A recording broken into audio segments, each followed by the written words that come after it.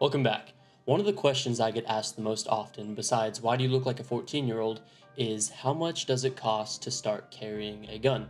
In this video, we're going to break down some of the costs of getting a concealed carry setup and then some optional things you may want to consider as somebody who's trying to start doing this. Note that I only said concealed carry because open carry as a civilian is for farmers and nerds who don't know better.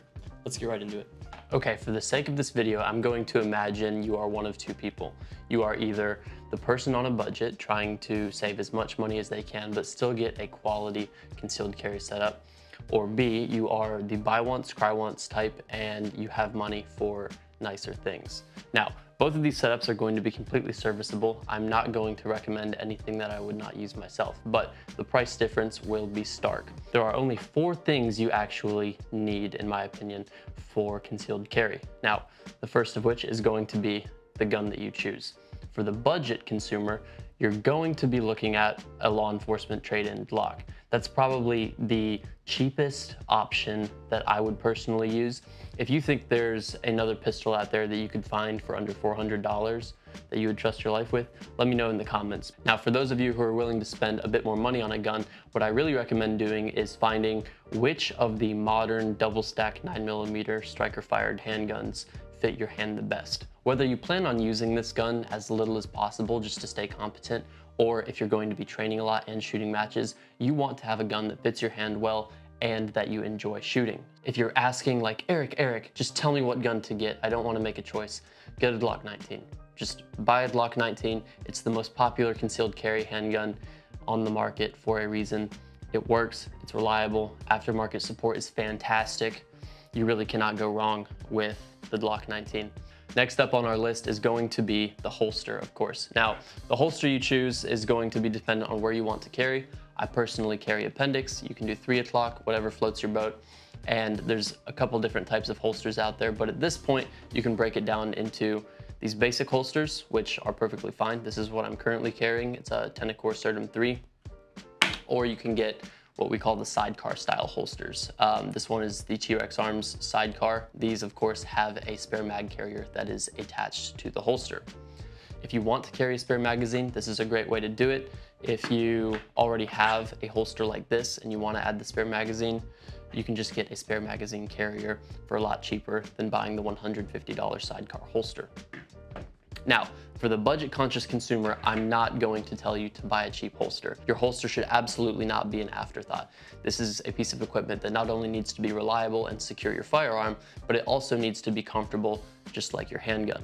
So I believe you need to get a quality holster from a reputable company. The way you get this for cheap is by simply going on eBay or TaxSwap, any of these websites that sell a holster secondhand, and within 5 minutes, I was able to find absolutely insane deals.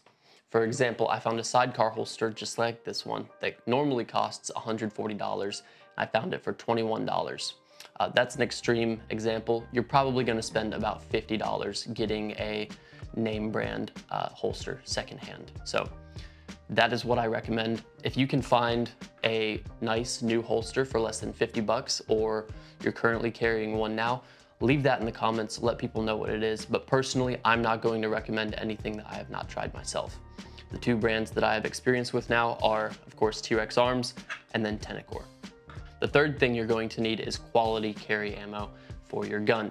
Now, your carry ammo needs to do 2 things. 1, it needs to be absolutely reliable when you need it, and 2, it needs to have excellent terminal ballistics. Now, as far as the cost of carry ammo is concerned, you're going to spend about $60 to get the bare minimum carry ammo. Quality carry ammunition is going to be about $1 per round. The reason I say you need 60 is because you want at least 2 magazines that you can punch up to their capacity, and then you want to have 1 magazine that you can shoot just to make sure it's impacting where it needs to at the range. Now, last but not least, the 4th thing you need if you're going to start carrying a gun every day is training.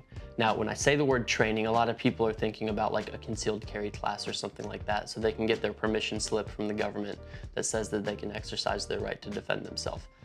No, absolutely not. If you live in one of the 23 states that still requires you to get a permit to carry, yes, that's something you should factor into your costs, and you're probably going to spend about $150 doing that. When I say the word training, what I really mean is putting in the time and the effort to become a genuinely competent shooter. If you're going to be carrying a gun in public every day, you need to understand how to use it well. Now, the cost of training is actually threefold. There's the class fees for whatever actual classes that you plan on taking, the ammo cost for the amount of ammo that you're going to be sending downrange, and then there's also the amount of time that you're putting in. Your time is valuable too. I believe you should at least be dry firing 3 to 4 times a week, if not every day, and you should just do it for 10 to 15 minutes a day. It's much better for you to have a consistent dry fire routine where you're just putting in a couple minutes a day compared to doing it 1 hour every 2 weeks. These skills are very perishable, and it's good to just get your hands on your gun and get some reps in as much as possible. As far as taking a class that's not your concealed carry class, there's several reputable instructors out there. Normally, it's going to be a 2-day clinic that costs anywhere from $400 to $700. I personally do not think that you need to spend this money on a class when you're just starting out. It's going to be much more beneficial for you to take one of these classes when you have built a certain level of competency and you feel like you've hit a plateau. A good dry fire routine and a couple focused range trips will get you 80% of where you need to be in the first couple months. As far as ammo consumption goes, I believe that even if you're on a budget, you should be putting about 100 rounds downrange every month. That equates to about 30 bucks if we're talking about 9mm. That costs about as much as your Netflix membership or 4 coffees, however you want to think of it. Either way, 30 bucks is extremely affordable per month. Now, if you're the type of person who really wants to get good and you have the time and money to do this, I believe you should be putting about 400 rounds downrange per month. About 150 to 200 of that should be done at a match. There are a few better ways to figure out how to shoot well under pressure than going to a shooting competition. Figure out what USPSA club is closest to you. They're all over the United States, and go shoot some matches. We'll be coming out with a video on what to expect at your first match pretty soon, so be on the lookout for that. The rest of that 400 rounds should be done at the range. You can do that in either 1 or 2 range trips per month. It's completely up to you. Okay, we've talked about the 4 things we need, and now there's a couple optional things that I think may be a decent investment. The first of which is a red dot sight. Now, a red dot sight is currently the only extra attachment I've got on this gun. That's for a reason. The reason I recommend a red dot sight is because it enables you to shoot faster and more accurately than if you were just using iron sights. The other optional thing that I recommend you do is find a gun club that is close to you and try and get a membership there. One more optional item that I actually use myself is a everyday carry belt. Now, some of these can be gimmicky or overly stiff, but the one I use is neither of those things. I use the Agonic EDB, and I'll preface this by saying I do have a professional relationship with them, but I would not be involved with this company if I did not believe in their products. What I really like about the Agonic belt is the fact that it has what we call a placard. This is a stiff bit of Tegris that slides in with this loop right over your belt, and you can make it sit either in the front of you for appendix carry or at your side for 3 o'clock or 9 o'clock if you're left-handed or right-handed, and it will make the part of your belt that you want to be stiff just that way. The rest of the belt stays extremely comfortable and stretchy where you want it to. The last optional item that I see a lot of people talking about is carry insurance. Now, there's several companies that offer that. I personally do not have any carry insurance, but if that's something that you really want to have, just to have, you know, those lawyers on speed dial in the event that you do have to shoot somebody, there's that. I cannot provide any extra context on what company you should go with or any other details on that because I do not personally use it. That is something you may want to look into further though. Okay, the final optional item is a weapon mounted light. I do not carry one anymore unless it is a very small weapon light like this. And frankly, the only reason I still carry the light on here is because that's what the holster is designed for. I do not think a weapon mounted light is necessary. We'll talk about why in another video. Okay, now we're going to add all these numbers up and see what it comes out to. I'm going to make all these price estimates as large as possible so that what you actually end up spending is going to be a little bit less. For our budget list, we have the gun for $350. Again, that's our law enforcement trade-in Glock, so super cheap for the amount of value we're getting. The secondhand holster that we're getting, while being an awesome product, is going to still be super cheap, so 50 bucks there. Now, the ammo that you're going to carry, again, is gonna be 60 bucks, and then for training, that's $30 a month. So your one-time cost to get all this gear is gonna be $460, which is really a lot lower than I thought it would be, which is awesome. And then your monthly cost for that 100 rounds of ammo is going to be somewhere in the ballpark of $30 per month, with 9mm being 30 cents a round. So $460 for the budget list. Now, if you get all of the optional items and get the meta carry setup that we're talking about, here's what you're looking at. For the gun, again, it's going to be $600 to $700. We're going with $700 for the bigger number, so $700 there. Now your holster is going to be anywhere from $100 to $150. I said $120 as a happy medium. So we're at $820 now. Then again, your ammo is going to be the same as the budget list. You're going to spend $60 on quality carry ammo.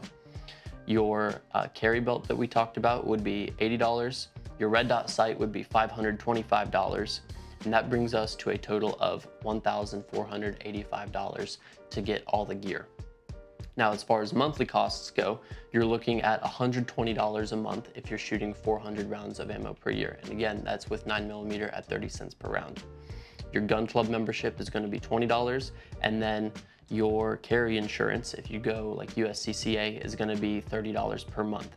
So that brings you to $170 per month in costs. Now, just as a fun little extra exercise, I wanted to see how both of these numbers compare to what I actually spent on what I'm currently carrying.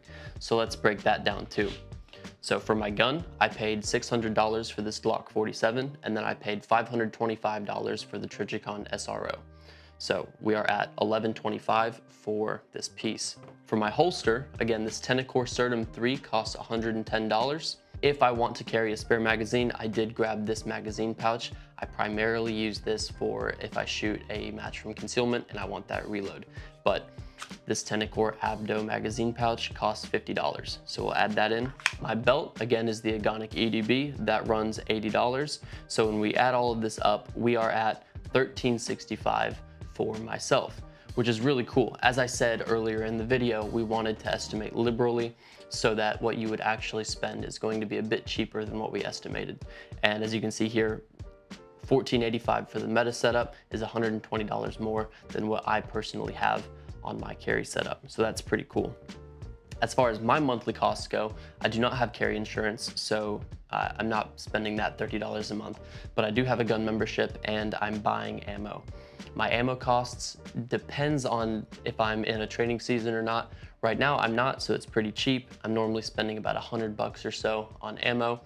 If I'm really training, I'm normally shooting 1,500 to 2,000 rounds per month, and then that starts to add up to closer to $400 a month. Some of these numbers, especially the bigger ones, may seem intimidating at first, but what I can tell you is I'm not buying all of this stuff at once. I bought the Glock and I ran it with iron sights for several weeks before I set the money aside to grab the red dot sight.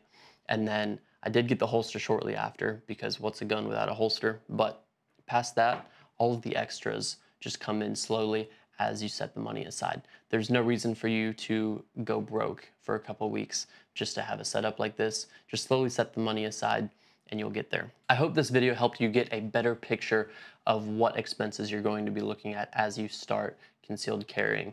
If you spent more or less on your carry setup, let us know what it is in the comments and we'll be able to compare numbers that way. Thank you for watching, and I hope this video made you a better marksman.